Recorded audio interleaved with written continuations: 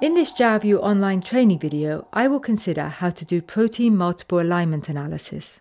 You can also use Jalview to work on DNA and RNA sequence alignments. A wide range of different protein sequence alignment algorithms such as Clustal Omega, Muscle, MAFFT, ProbCons, T-Coffee, ClustalW, MSA Probs and GLProbs can be run from within Jalview.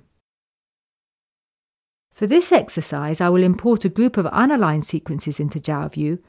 The URL is shown on the screen and is in the notes below. The multiple sequence alignment tools can be found in the Web Service drop-down menu. Then click on Alignments and select the appropriate method. When the job is submitted, a progress window will appear. On completion, the alignment will appear in a new window. By default, the new alignment will be ordered in the same way as the original input sequences. Note, during processing, many alignment programs will reorder the sequences, placing similar sequences next to each other. If you want to adopt this ordering, then this can be done by going to the Calculate menu, select the Sort option and click on By Algorithm Ordering.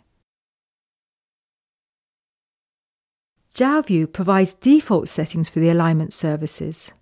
Also, certain presets are available, optimized for specific types of alignment tasks.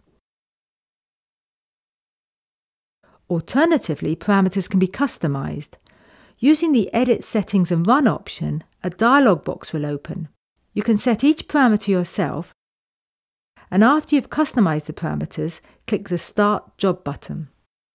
For more information about the 8 different alignment algorithms, I recommend you look at the Jalview online documentation.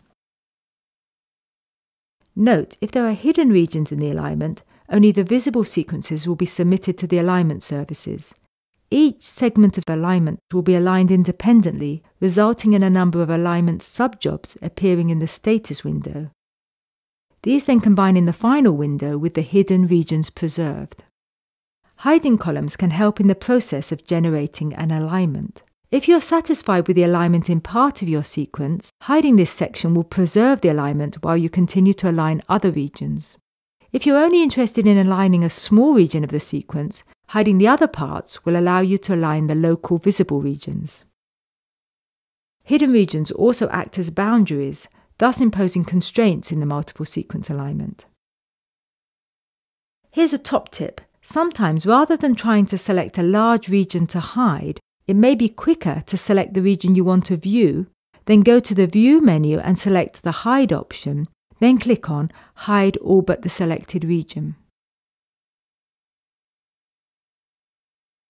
Jalview has over 17 different amino acid conservation measures that can be applied to the alignment. These can be accessed by going to the Web Service menu, select Conservation option and click on AA Cons Calculation. These results are shown in the Annotation window below the alignment. To customize the measurements you require, go to the Change AA Cons setting in the Conservation submenu. A parameter dialog box will open listing the different options available. Check those that are required and select the Start Job button. For more information, please look at our user manual on the Jalview website at www.jalview.org, and do check out our other training videos. Goodbye.